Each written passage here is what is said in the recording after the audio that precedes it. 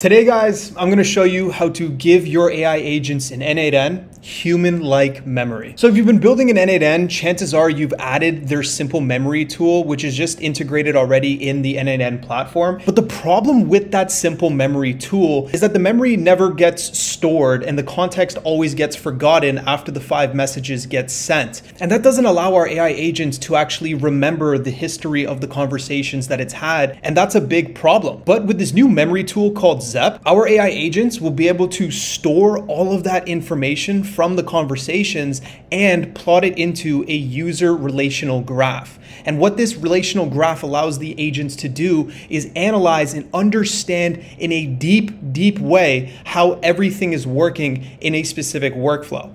And so what you guys are seeing here is my chief database agent, and I'm just going to show you guys how it works with the Zep model, and then I want to show you just how freaking powerful this is. So if I were to just click out of the simple memory and connect the memory tool to Zep, we can now send in a prompt. We just go like, hey, do you know who I am? And since this is my first conversation with this memory store, it doesn't know who I am. So now I'm gonna let it know. I'm gonna say, hey, my name is Kevin. I run the No Code Academy and Creator OS AI startup. You are the chief database agent in my operating system. And we're gonna send that in. And so this response is just the beginning of this agent actually becoming smarter and actually aware of who I am. So it goes, hello, Kevin, it's a pleasure to connect with you. I understand you run the No Code Academy and Creator OS startup. As the chief database agent in your operating system, my role is to help you analyze your data from various sources, including your social media analytics, your agent performance data, and provide any insights. And so I would say that's enough information to show you guys what's happening on the back end. And so here we are in Zep, and we can see the user relational graph, and now it's starting to plot all of these different endpoints that it's starting to understand about the workflow that it has access to.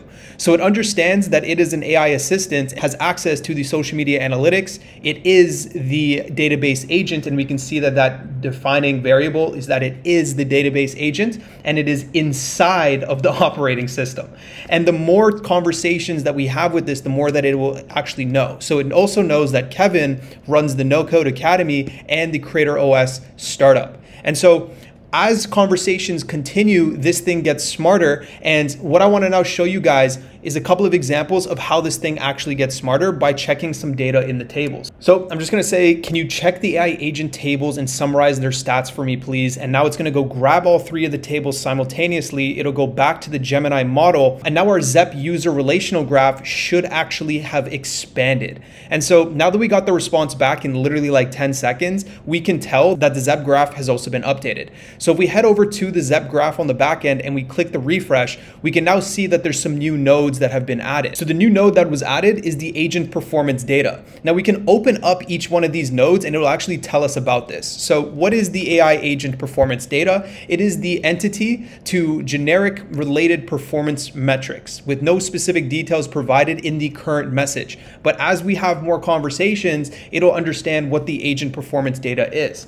And so now if we go back to the conversation and we tell it the agent performance data tracks the following AI agents: LinkedIn outreach connections, Twitter outreach messages, long form to shorts video editing.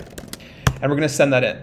And all this is going to do is train the Zep graph. And so if we go back to the Zep graph once it's finished and we hit refresh, we can now see that the agent has access and can report on the Twitter outreach agent. It can report on the LinkedIn outreach agent, and it can report on the long form to shorts agent. And so over time, this user relational graph gets smarter and smarter and smarter. And so now we're going to build your first AI RAG agent from scratch, but I just want to break down a couple of examples of how this RAG system is used in day-to-day workflows that clients are actually paying for. So the first one is conversational agents. So on this channel, I showed you guys how to build a Facebook Messenger agent that responds to all messages that it receives, but now it can store the user ID of the people that are actually communicating with us. And in that way, the agent is able to track all of the different conversations with every single person that has messaged us. And that's going to make our agents a lot smarter when it's doing the responses.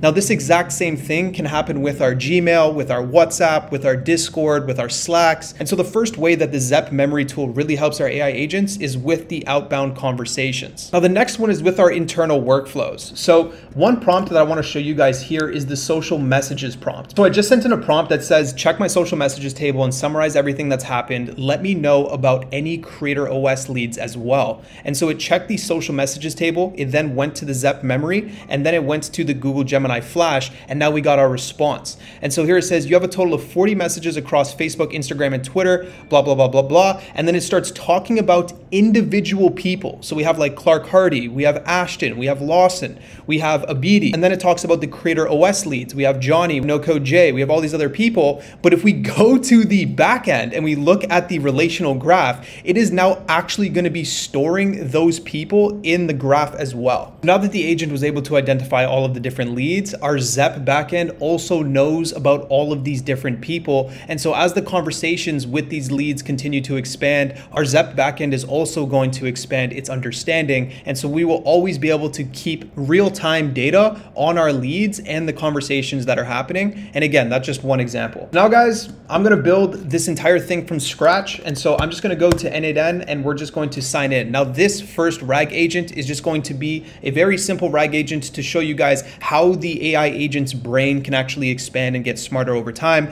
And so what we're going to do is we're going to create a workflow, but the trigger here, guys, is just going to be on chat message. So the first thing we want to do is open up that first step and we're going to click on chat message.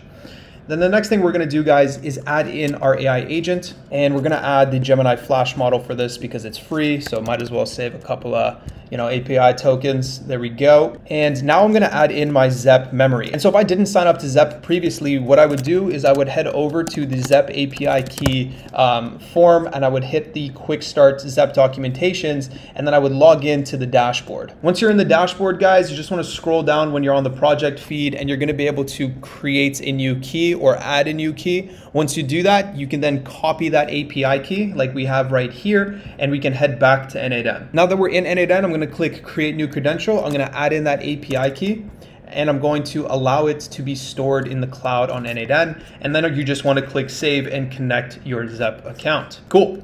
So once you do that, guys, you can click out and we can actually start prompting. And so this agent has no idea who we are, what we do, and everything like that. And so what I want to show you guys is how the Zep backend can actually start growing its knowledge base just from a conversation. And so if I just send in this prompt that says, hey, my name's Kev, I run Creator OS and the No Code Academy. I love to play golf, make videos, work out, hang out with friends, and go to comedy. We got this response back that says, all right, Kev, you got a great mix of entrepreneurial drive and fun hobbies, blah, blah, blah, blah. And it starts creating a conversation with us. Now, if we go to the back end on Zep, we can start seeing what's happening with our user relational graph for this specific agent. And so if we go to the Zep website and we click on users, we can see that new user conversation has happened right here on July 15th. And so we're just going to open up that user ID, and then we're going to open up the graph. And so now we can see the graph, and in the middle is basically Kev, or in another way it has me here, but this is the conversation ID that I've been using with this agent that we just started. And so it knows that this user likes to make videos, likes to play golf, runs Creator OS, likes to hang out with friends, runs the No Code Academy, likes to go to comedy shows, and likes to work out. And so if this was a conversational agent, it will now know all of these different things about me. And so if I were to go like, hey, tell me, a plan for the weekend that I should do, it now knows a couple of the things. So it could be like, hey, Kev, you probably want to invite your friends to go golfing on Friday, and then maybe you guys want to go to a comedy show at night. And that's just based off of the information that it has from that first message. And so as the messages expand, it's able to then create a really, really complex user relational graph. And in future videos, I'm going to show you guys how these relational graphs can actually be simplified, because right now we're looking at a user relational graph that only has like 8 nodes. But as you start to prompt it, this thing can literally expand into like 10,000 different nodes. And so you don't want all of that information coming back to your AI agent. You just want the most relevant information. And so you can set limits on the amount of data that is being received and passed back to the AI agent. And so let's say there was 10,000 nodes in this user relational graph, and I sent in a prompt that said, plan out my weekend with all of the different information that you have about me.